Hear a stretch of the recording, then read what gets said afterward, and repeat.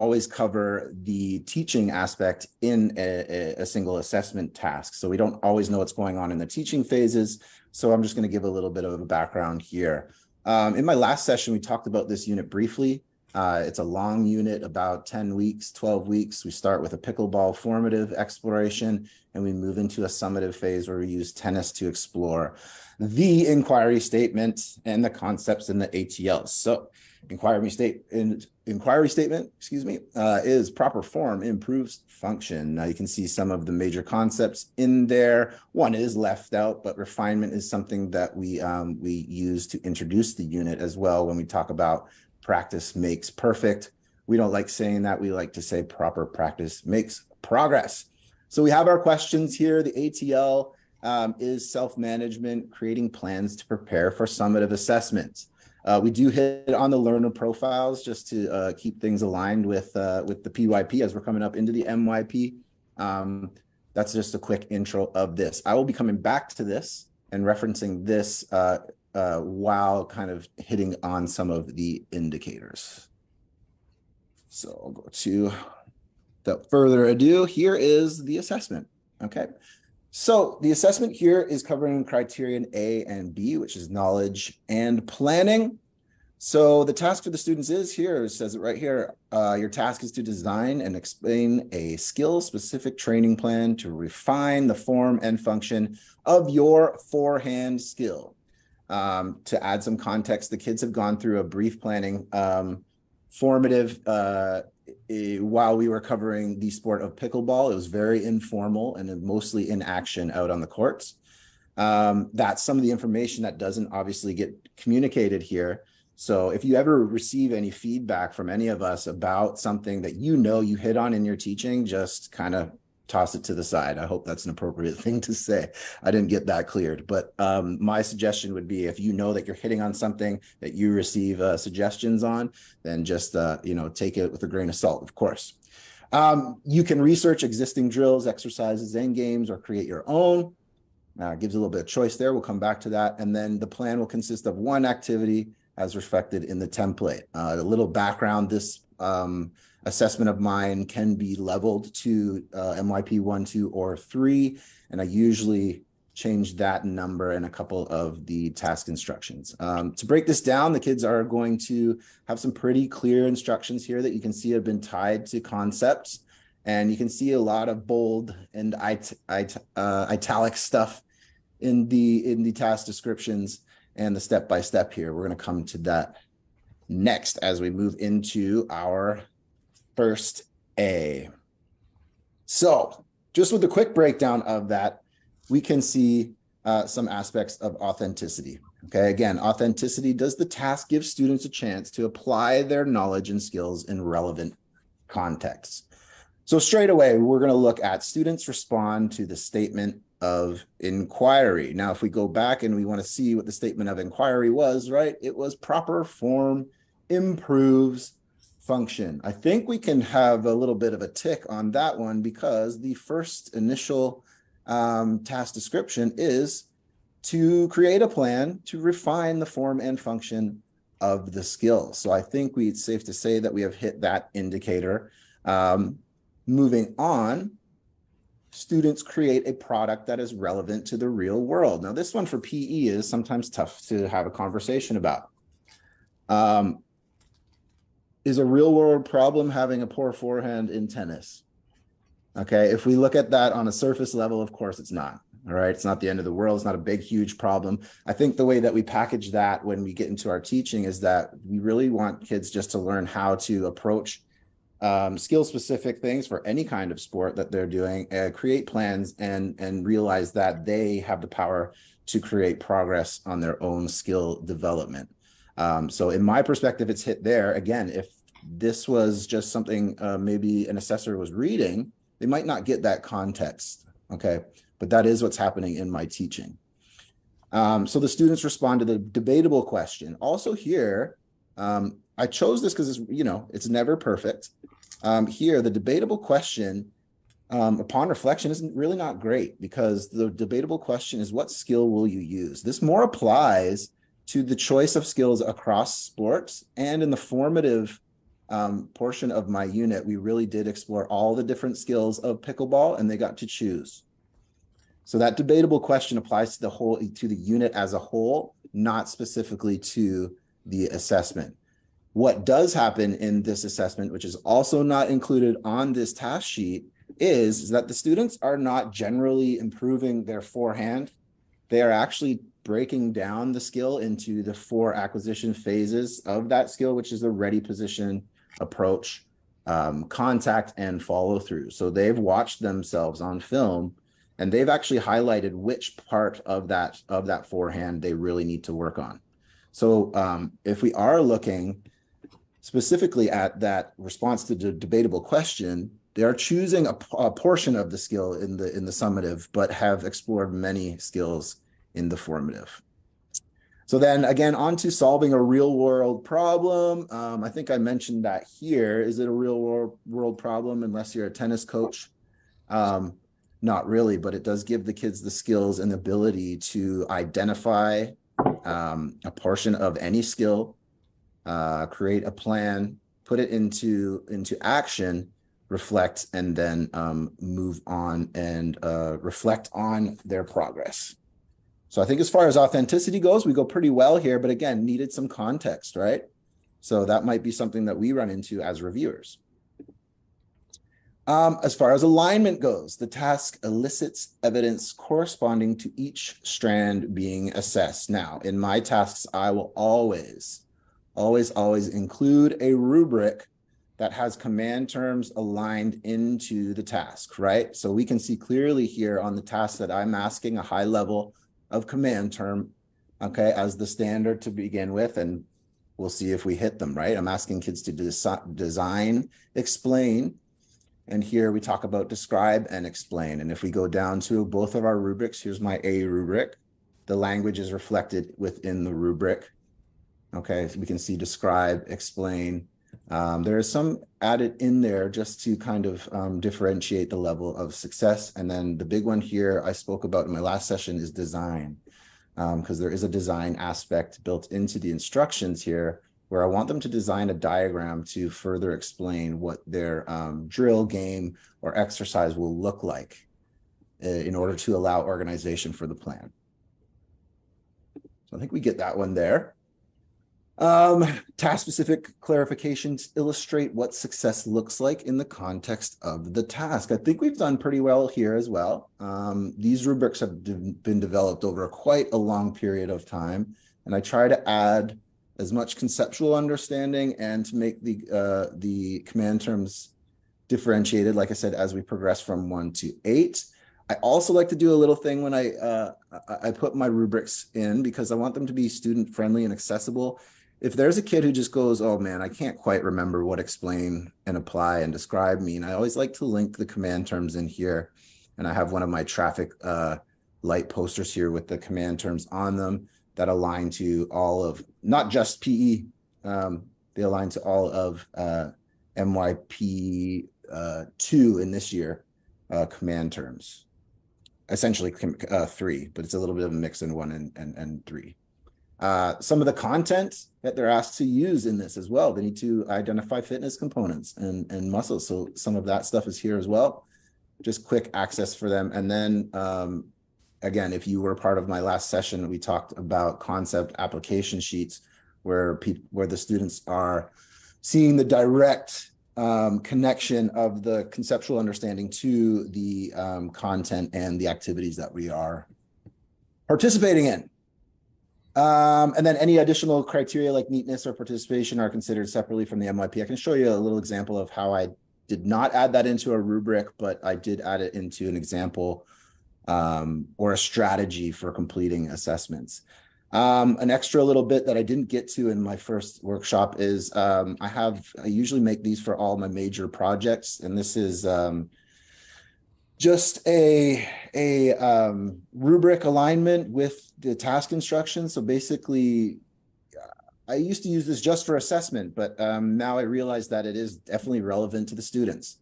So they can see exactly what descriptor that they are hitting on each aspect of the assessment within the instructional steps there. This is the A. You can see here I've got, B1, B2, A2, B2 all aligned, and as well as the conceptual application where they will be using the different concepts. I do this for all of them. I've got a B aligned here, but then we also assess C and D in this unit. So I've done that for that as well. But I'll stay away from that just for time's sake.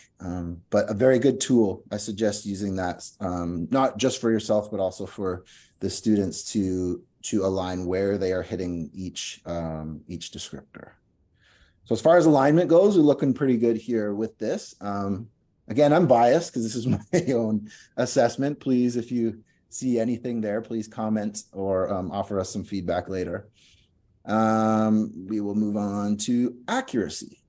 All right. Will the task give you accurate insight about the extent to which students met the objectives? This one I had a little bit of trouble with looking at, but I think it's one of the more important ones. The task is sufficiently rigorous that students can reach the highest level of achievement. Now, the fact that we go through a quick formative planning phase where the kids are making plans for success, and then we do talk about how they are planning towards a summative performance. So their A, the knowledge that they're using, and the B that they're planning with will be used towards their actual C performance. Most of the kids do pretty well because we do spread this over a certain amount of time, about 5 weeks minimum for the summative. So they have a lot of time sharing, and this is another thing that doesn't come through on the task sheet, is some of the formative just peer sharing that they do. They train each other in class.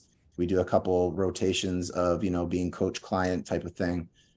So their plans will be field tested, which allows them to get more feedback from their peers as well. So I believe that after that process, most kids have the ability to hit that high level, along with their command term understanding and conceptual understanding.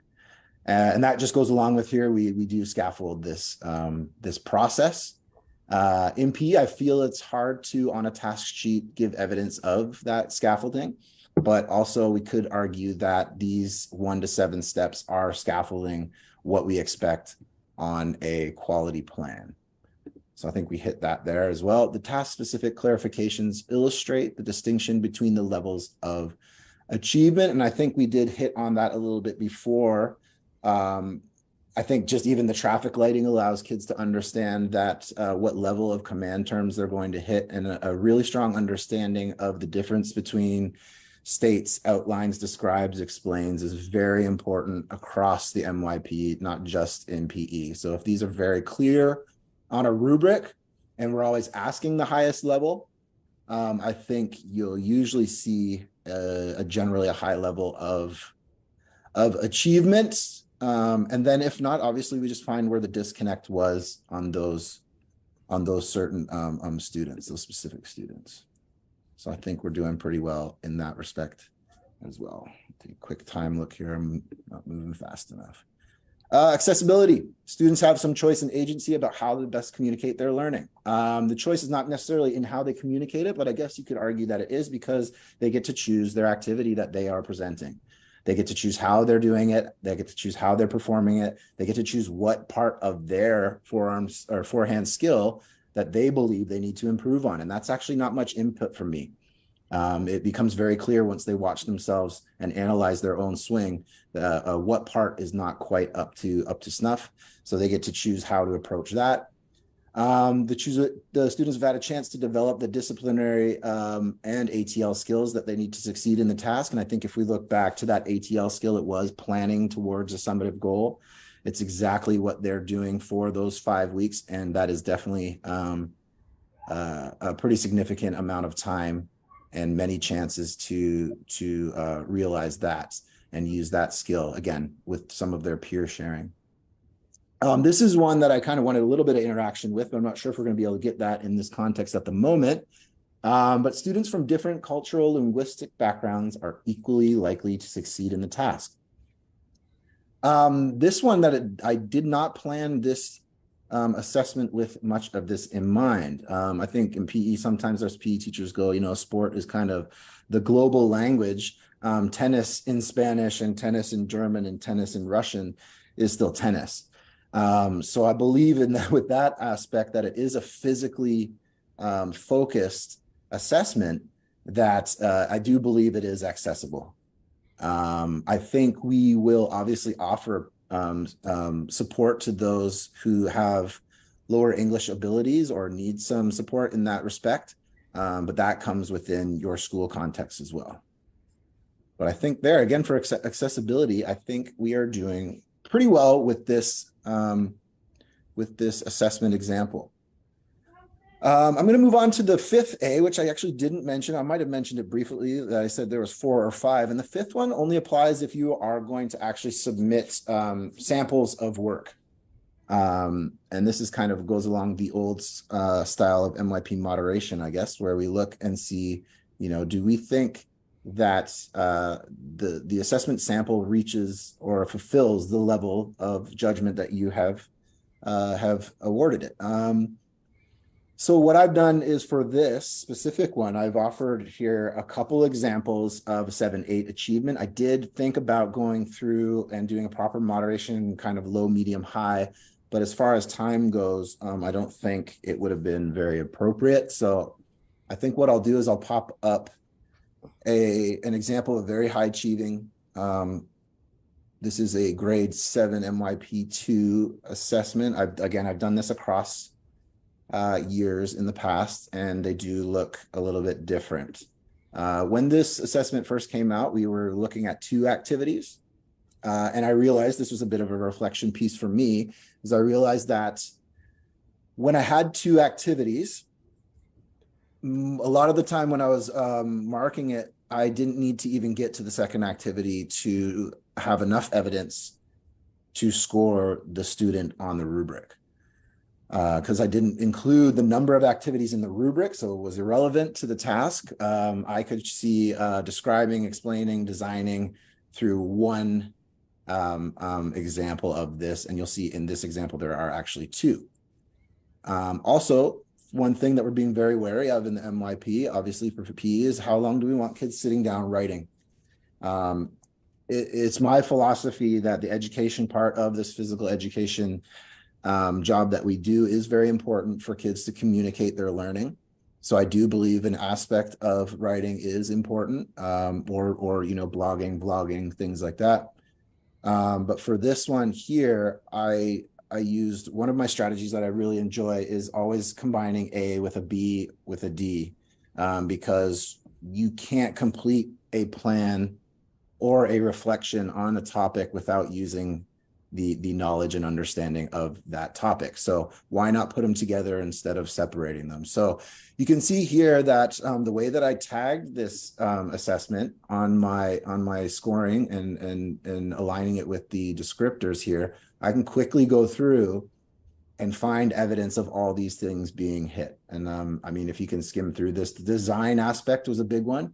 If it was just a picture here, I probably couldn't say that the design of an activity was done, because there was no actual created piece of work from the child. So the fact that they just went on and put a couple circles as cones and showed the fact that this is the movement of this drill that was made by the student and included, and a similar here on the second one. Here, a great explanation of and description of how the exercise is performed, application of the knowledge of the forehand, what we need, how long it's going to take. And then this is the big one for A here, is the fitness components being directly applied to the specific movement of the task, as well as the muscles and the way that they function in respect to this task. So you can see, some people might be wondering why it's all colored. One thing that I talk to kids about in the formative is just a highlighting technique that came from one of the English teachers that I worked with for a little bit. We always talk about some of the biggest mistakes that middle schoolers make is they submit an incomplete task. So a quick way for kids to just alleviate that problem is color code the individual and most important things that are being asked of you in the task. And when you look at it later and you're missing a color, you know you're not done yet. Because I always say, if you don't complete the task, it's very difficult for me to tell you how well you completed the task if you haven't fully completed it. So just another little trick of the trade to make sure that students are completing full tasks so that you have enough evidence to give them the levels and the scores that they deserve. So with time in mind, we'll just go back to, we covered all 4 A's there with a criterion A and B tennis forehand training plan assessment task. And hopefully you can see how we're going to approach and review some of the tasks that you submit. And you can see how you might be able to take a backwards approach with some of these A's in developing or reviewing and reflecting on your own assessment practices. And that's it for me. So yeah. Thanks so much, Chair, and to everyone who has joined us today on the live call. Thank you, everyone, for making today so exciting and for your participation. If you have any questions about today's event, please send us an email on events@toddlab.com. Jay, once again, thank you so much for all your wisdom and enthusiasm. This has truly been an amazing workshop, and I'm hoping everyone who's watched us live today are going back feeling much richer and feeling prepared to power up their MYP assessments. Thank you so much, Jay. Thanks a lot for having me. Hope to hear from you guys soon. Bye-bye. Bye-bye.